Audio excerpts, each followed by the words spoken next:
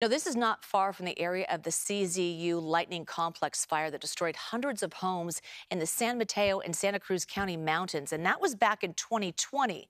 So now we're talking 4 years later. San Jose State wildfire researchers are studying the impact of that fire. Our Mary Lee gives us a look at the lessons learned so far. Here at San Jose State, wildfire researchers are doing incredible work to keep our forests safe from extreme wildfires.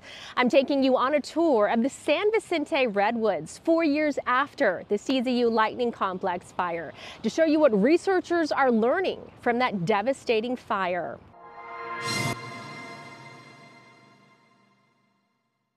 San Vicente Redwoods is a pretty epic place. Nadia Haney is the lead forester here at the San Vicente Redwoods. She remembers all too well when the CZU Lightning Complex Fire tore through her beloved forest. In some places where there was high severity fire, I think it will be a while before a forest comes back. There's no other event that would have informed what's transpiring now. Nadia said just 6 months before the CZU Lightning Complex Fire, they did a prescribed burn here that ultimately protected that part of the forest. And so it kind of skipped over the prescribed burn footprint, and the crown fire kept raging through the area that had not had a prescribed burn.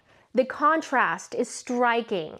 You can see where the forest was untouched by wildfire, and then just a few feet away to see the blackened, burnt trees. This forest and the community that I live in went through the CZU fires, and it was very scary. Working here, though, gives me some hope because we are, doing work to reduce fuels, to keep this Warrenella Road as a fuel break.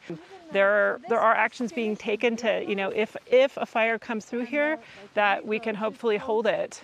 Julia Gudinski is San Jose State's Wildfire Interdisciplinary Research Center Associate Director.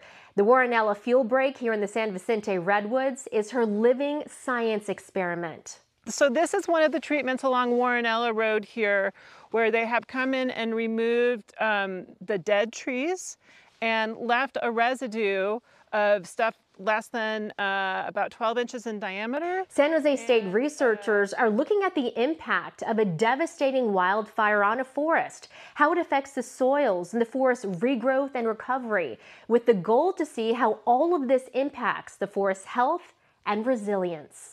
We have been suppressing fire for quite a long time, and because of that, fuels have built up in our forests. And you combine that with increased fire weather severity, and you get much more extreme fires than these ecosystems are used to. And so they do more damage than they historically did. Julia believes in her team's research, calling it inspiring work. When she walks in this forest, she says she's in awe of it and wants to do all she can to protect it and prevent a monstrous CZU Lightning Complex fire from ever happening here again. Mary tells us this is a roughly $2 million project, and it is funded by the state.